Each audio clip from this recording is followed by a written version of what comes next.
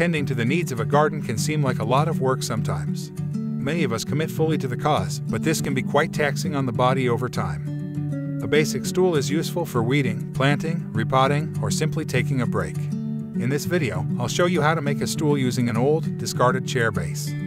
Welcome to Nature Yard Life.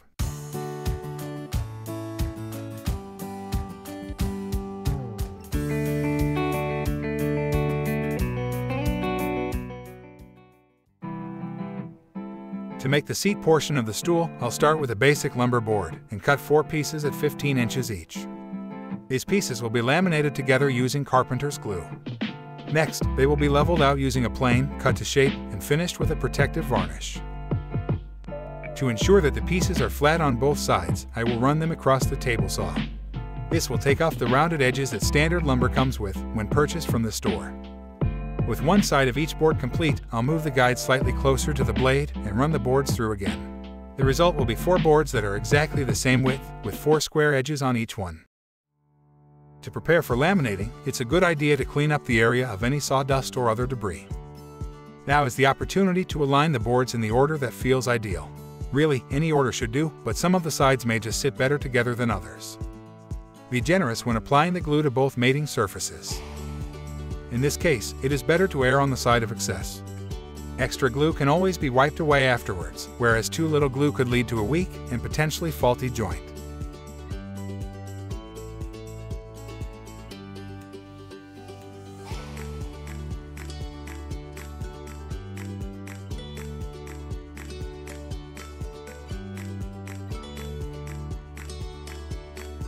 I'll use pipe clamps to compress these boards together. It's a good idea to use as many as you can fit so that the force is applied as evenly as possible across the joints.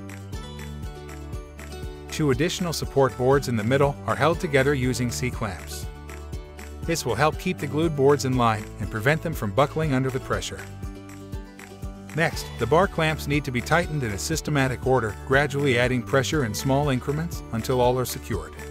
The clamps need to be tightened even further after 15 minutes once the glue starts to dry. Take note that the bottle may say that glue dries in 30 minutes, but it is not cured. For the glue to be effective, you will need to wait at least 24 hours for the curing process to be complete. Now, we wait.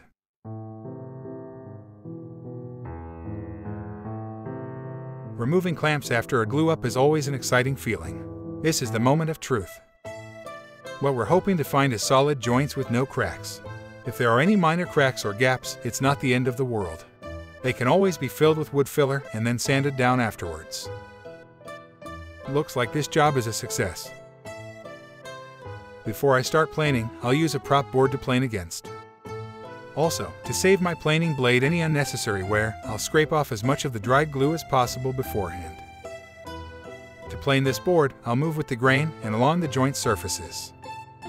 I want to take the joints down only as much as is necessary, so I do not create any channels or divots in the wood. Once I'm done, I'll flip the board over and do the same on the other side.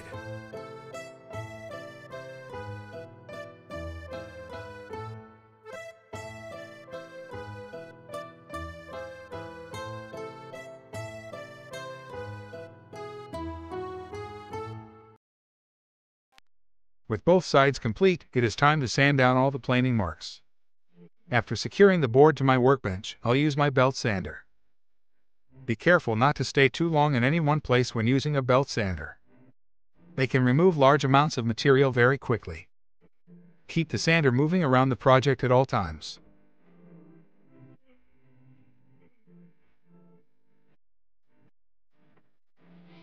These joints are looking good. I'm going to use my compass to draw the circular outline of the stool.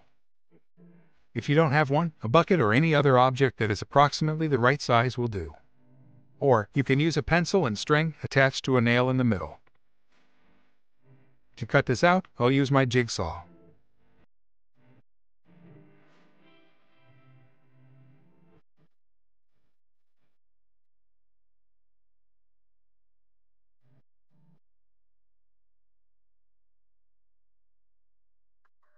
The router will give both sides a nice rounded edge. I'll use the sander to smooth out the surfaces and the rounded side edges.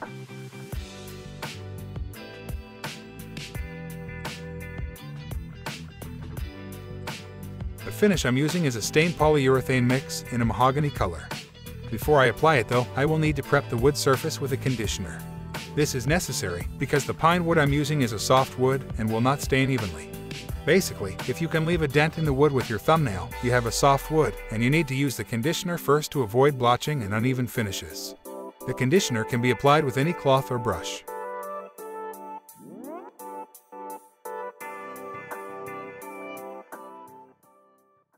The instructions on the can say to wait at least 30 minutes after application.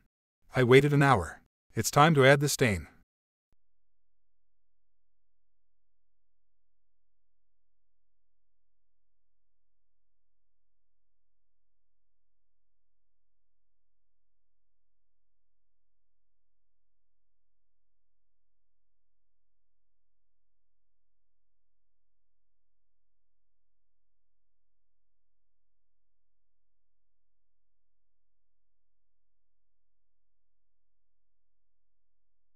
The great thing about this stain poly mix is that you can decide how dark you want it by the number of coats you apply.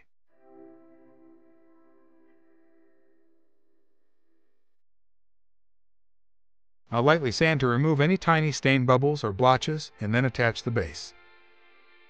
This is from an old, recycled office chair. The upper portion was in a terrible state, but this lower section is still in good condition and the lifting mechanism works well. I'll clean it up a little and then measure out where it should be attached to the seat section.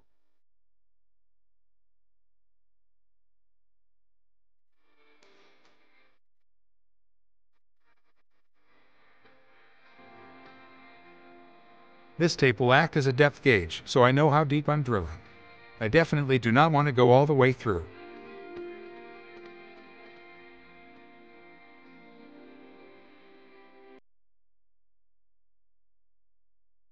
Now, I'll secure it with 4 washers and screws.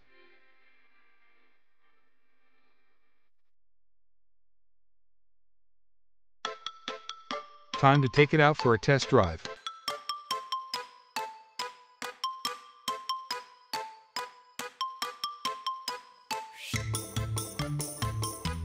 I'll take it. Send me over the paperwork. Well folks, I hope you've enjoyed the video and found it informative.